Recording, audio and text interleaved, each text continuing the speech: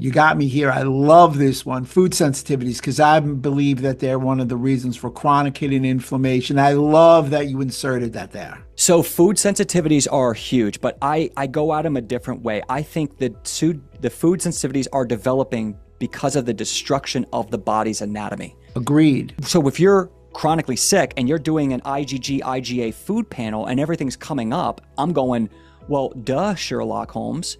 You can't break down these proteins and you've got leaky gut leaking into the bloodstream causing a sensitivity. You've got to refix the microbiome. You got to fix that gut lining. So obviously that's the whole idea of restrictive diets. Restrictive diets should be a temporary solution to help the body have a healing response, no more.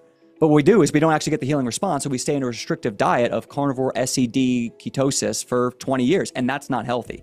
It has a short-term massive value, and we should all practice it, but after a while, it loses its validation, really. And it just means that something else is actually not getting fixed. So food sensitivity, I say yes, but you need to fix it, and it will no longer be sensitive if you do it right. Meaning I didn't have even cow dairy for 6 or 7 years, but I was fine with it while I was growing my entire life.